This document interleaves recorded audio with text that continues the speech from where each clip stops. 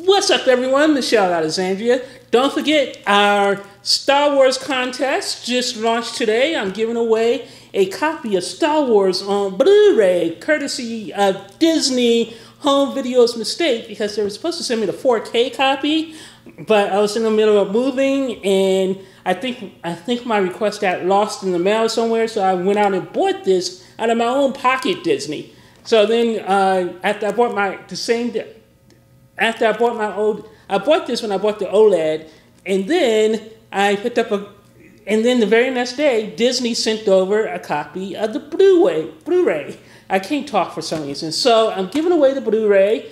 All you have to do to win, go to Eclipse Magazine, go to our Twitter site, our Twitter account, at Eclipse Magazine. That's ECLIPSE Magazine, and it's spelled down here. Go to Eclipse Magazine on Twitter.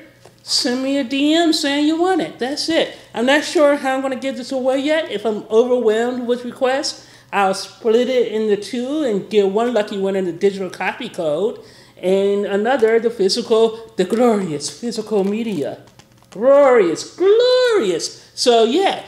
Check it, Star Wars, The Last Jedi, now available on the Blu-ray and 4K.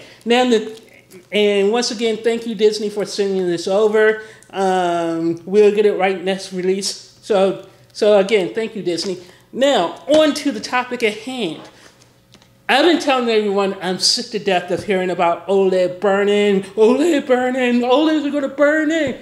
Aren't you scared of OLEDs being burned in? I'm like, hell no. I bought this little thing called a warranty, and the little thing called a warranty for 2 years it was only $150. So I bought it.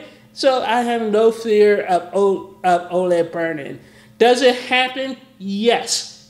But it doesn't happen to all OLED TVs, which a lot of idiots are claiming. So in this episode of OLED Myth Busting, I am going to try something really different.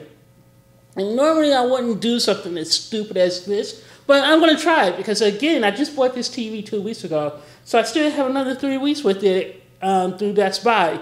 So what I'm going to do is I'm going to do my own burn-in test. Michelle's burning. Now, if I wasn't so lazy, I would have like flames shooting out of my head, all over the TV, and fireworks going off. But nope, I'm too lazy to do all of that. So just imagine it in your head. Imagine the fireworks going off and flames coming up here as I announce Michelle's OLED burning test.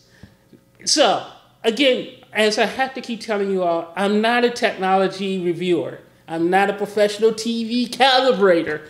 I am just a Jane average consumer who needs a TV. That's it. That's all I am.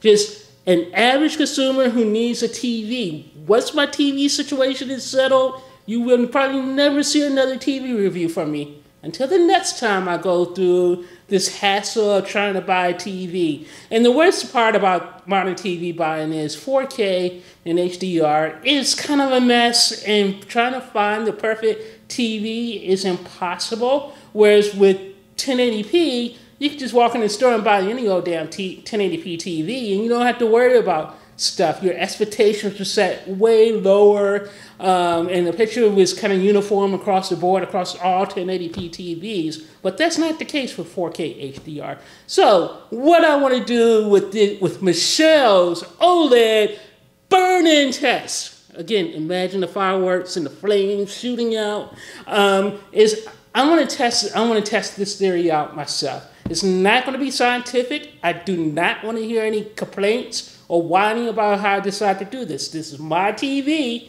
and I'm going to do this burn-in test however the heck I want to. So what I'm going to try to do is Friday. What month are we? Oh, God. I got to do taxes this weekend. Oh, my God.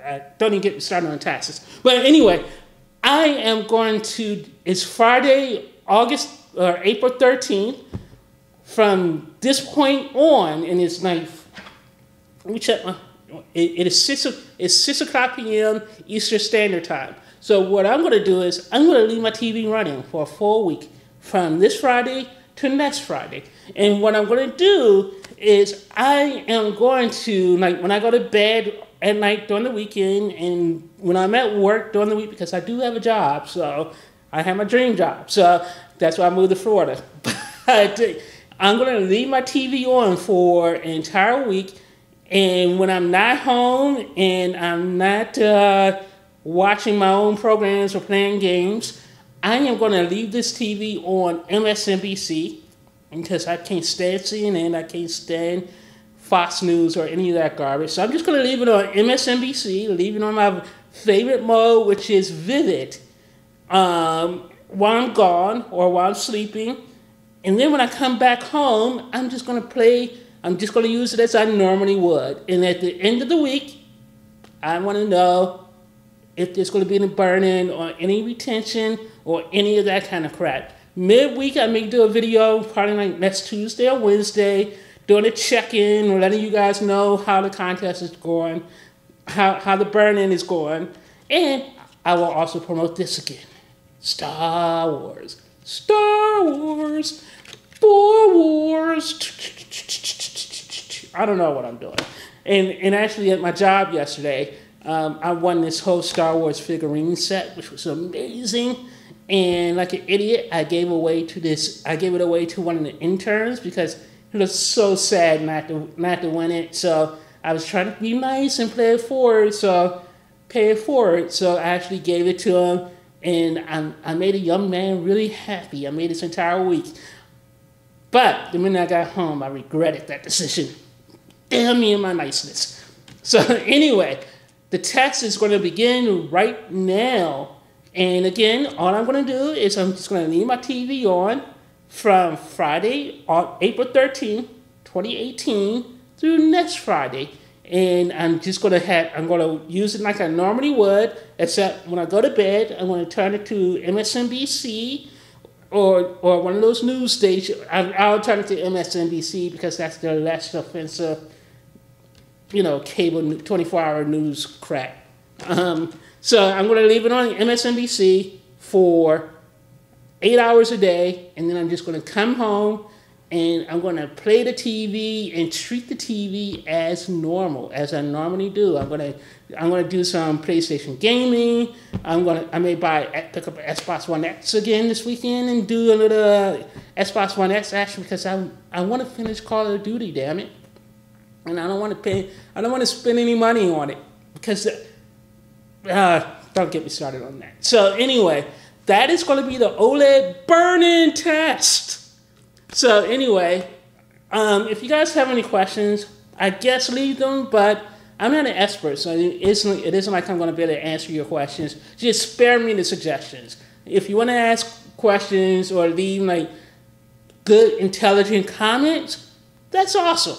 But don't bitch at me about how I do this, suggest things that I should be doing, or tell me about burning or any of that crap. I know the TV, some OLEDs have burning. I don't need you clowns needing like 20 messages telling me, oh, but OLEDs have burning. That's the whole point of this test.